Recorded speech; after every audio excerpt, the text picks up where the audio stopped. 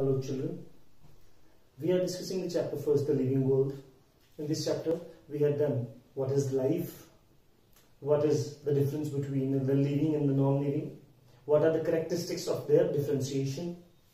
After that we discussed the various taxonomical terms like taxonomy, systematics, classification, identification. Then we go for the binomial nomenclature, the rules of the binomial nomenclature, and now we are discussing the taxonomical aids.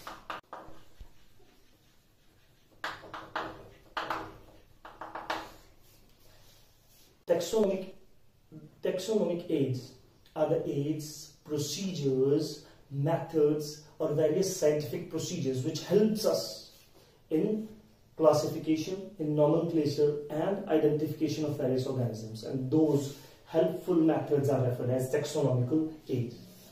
The first aid which we had discussed was botanical gardens. Botanical gardens are the areas, the places which are meant to store the various plants. A variety of plants, the seeds are stored in those botanical gardens for scientific and educational purposes, as well as they helps us in research purpose. So botanical gardens are for research and educational purpose.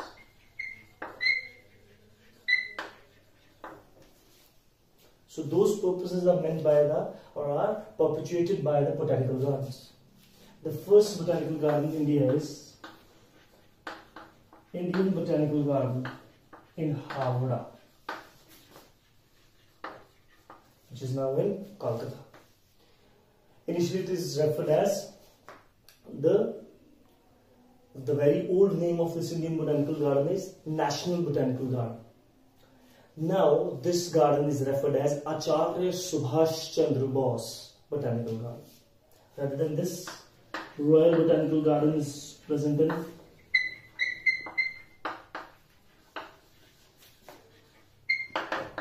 Kew, London, England. It's one of the largest botanical gardens we have in the world. It is an international botanical garden. Rather than this, we have a National Botanical Garden in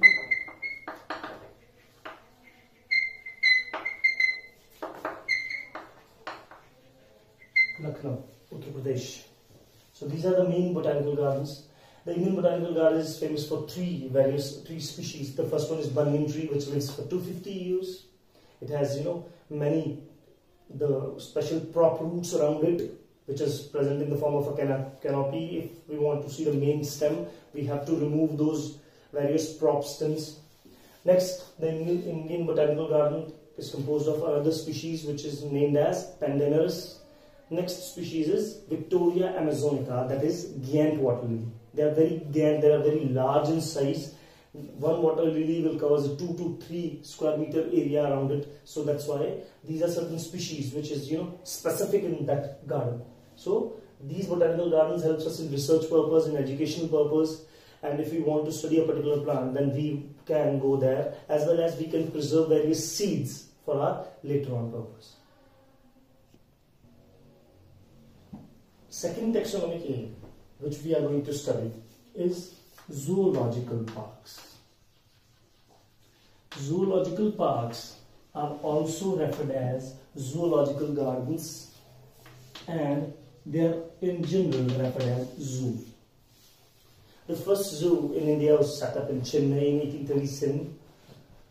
Later on, these zoos are modified for various protective measures.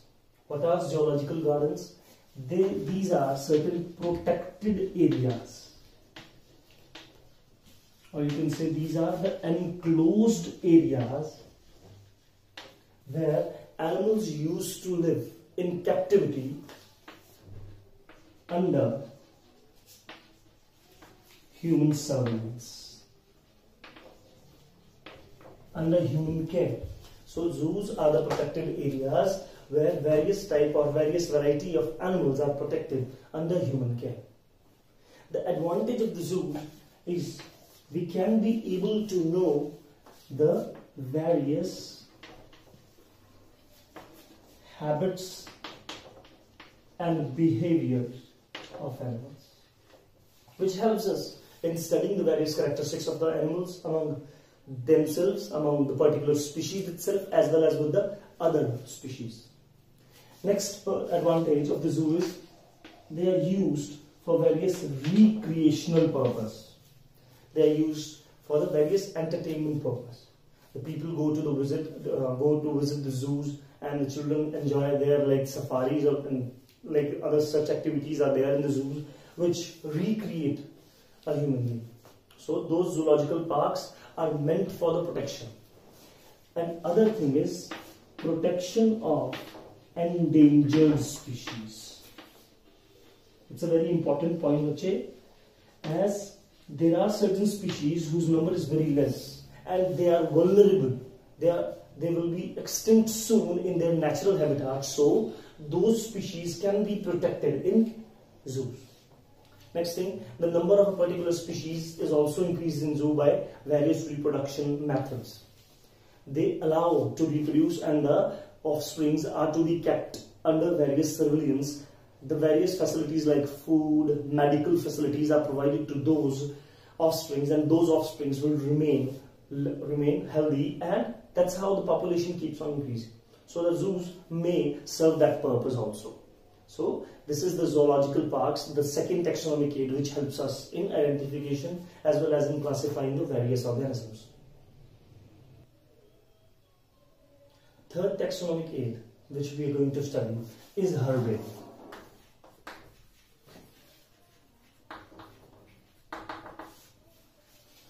Herbarium are the large sheets which are meant to protect the various plant species. The various plant species are pressed and pinned on the herbarium sheets, and those herbariums are to be kept in a safe place with a variety of plants which are pinned and pressed over them. These herbariums are very helpful for the students of botany or the students who wants to do certain research work or who wants to study the characteristics of various plants.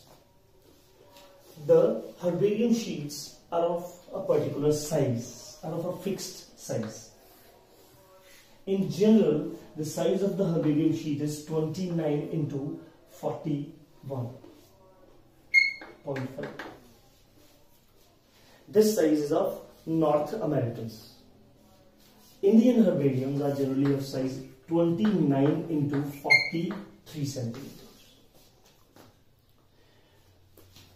A plant, suppose it's a kind of plant, the plant must be pressed and pinned very carefully and in this particular manner, so that the features of the plants are visible appropriately and accurately.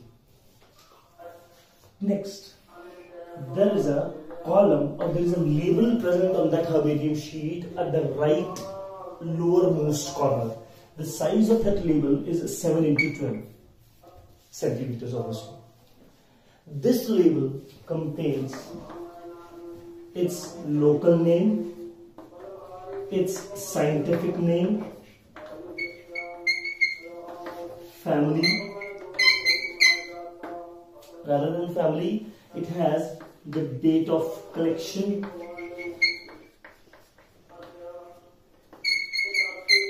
area or place of collection from we collected, and the last one is author's name.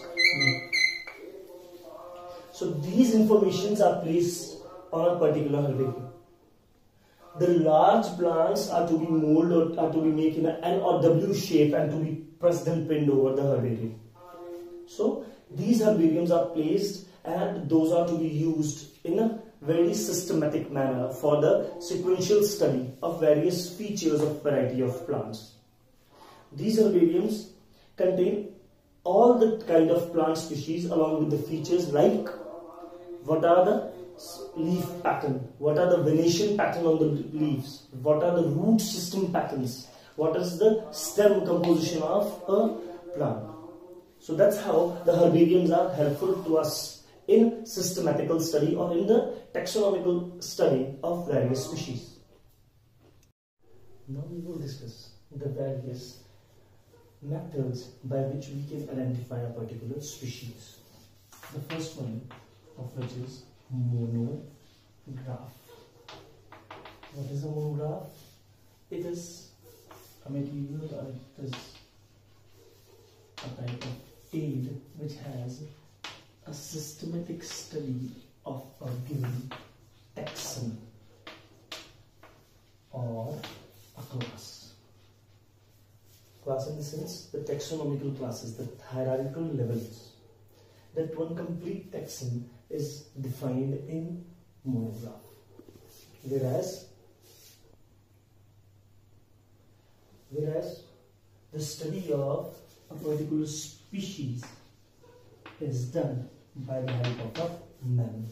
So what's the difference between the monograph and manual? Monograph gives us a systematic study, the complete description, that is occurrence, habits, various features of a particular taxon, one class complete, one family, one genus. Whereas the descriptive study, the systematic study of one particular species, whether it's a plant species or animal species, is written in a manual. So this is related to a one particular species, whereas the monograph is related to the systematic study of a particular taxon or hierarchical level. The third is flora. Flora gives us the detail, that is the occurrence, habits, features of plants, of only plants in a particular region, in a particular area. This type of systematic study is referred as flora. Next one is a catalog. Likewise, flora, when a systematic study of animals and plants in a specific area, in a specific region is done, then it is referred as, it is written as a complete catalog. So the first four things which we have discussed is, first is monograph, the systematic study of one given taxon or hierarchical level.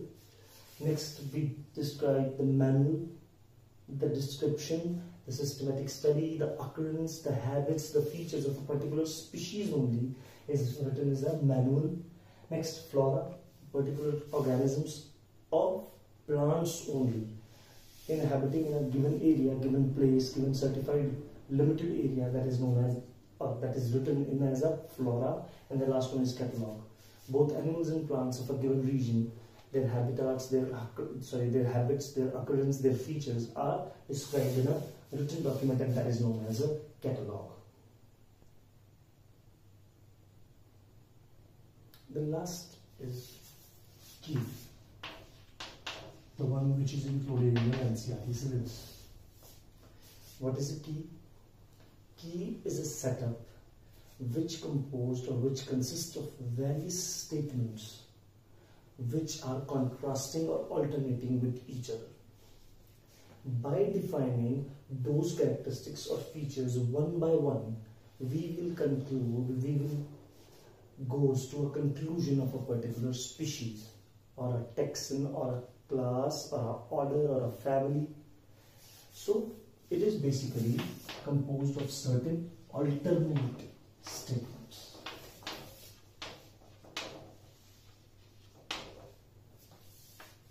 The general statements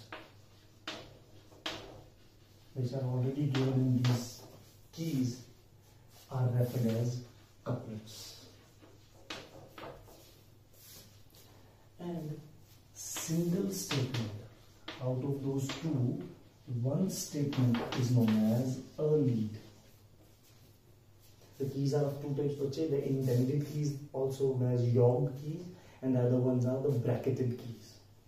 The taxonomists use those keys to pinpoint a particular organism, to identify a particular species from the various different characters. If we take an example of it, the first couplet which is provided to us, which we are taking as an example, is whether the organism is composed of one cell or the organism is multicellular. These are the two statements, whether an organism is single cell or whether an organism is multicellular. These are the two characteristics, alternate characteristics. If the organism is one cell, single cell, that is unicellular, then we must have to go to point 2, and if it has multiple cells, then we have to go to the next key is 3. Now what are the 2 and 3? The next alternate set of characters. These two are couplets, this one is lead and this one is also lead. So if the cell is